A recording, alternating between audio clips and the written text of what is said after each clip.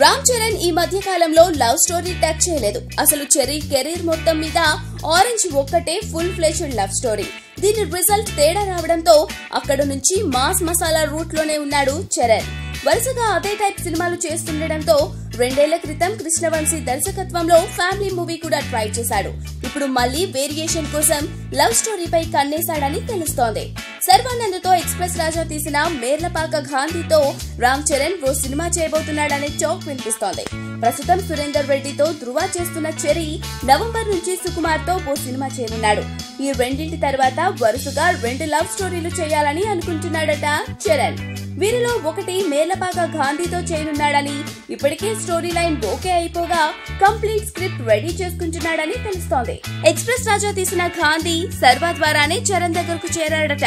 చెర్రీని different గా present చేయాలంటే love story కంటే బెటర్ ఆప్షన్ ఉండదనే ఉద్దేశంతో ఒకతను కొత్తగా చెప్పాడట మేర్లపాక గాంధీ. ఇద్దరూ కలిసి ప్రేమ కురిపించేసి లవ్ తో కొత్త యాంగిల్స్ చూపించాలని ఫిక్స్ అయిపోయారట.